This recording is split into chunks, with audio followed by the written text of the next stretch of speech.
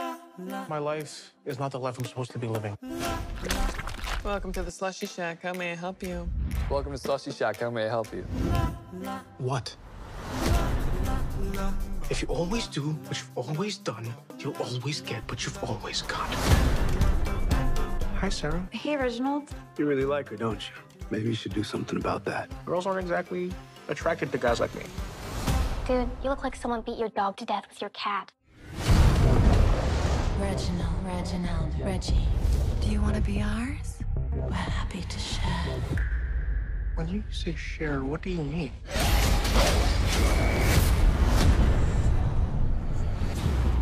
I'm okay. I'm okay.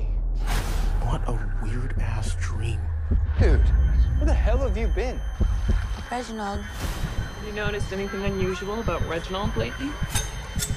there's something that you're not telling me. What the what?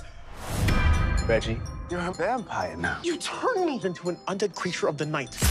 Pretty messed up. Right side, you kind of sucked at the whole being human thing anyways. Oh? You can make new vampire friends. I bet they have really cool social events, Welcome to the party. like meet and greets. Vampires are weird. Something evil has this way come. I'm going to find out what it is. We can't just let anyone join our ranks. In order for you to be accepted, you will take part in the vampiric ability assessment. What happens if I fail the assessment? But you die. Not today, not today, not today. I want him dead. I adore bloodshed.